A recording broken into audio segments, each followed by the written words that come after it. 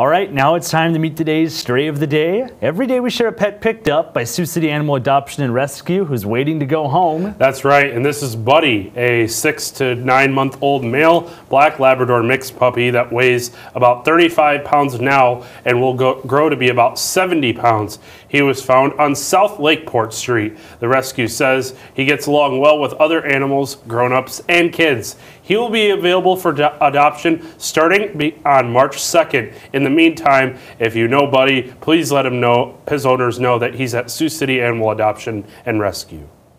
And if you've lost your pet, you're looking to adopt, or you'd like to sponsor a pet for adoption, you can visit the rescue's website at SiouxCityAnimalRescue.com.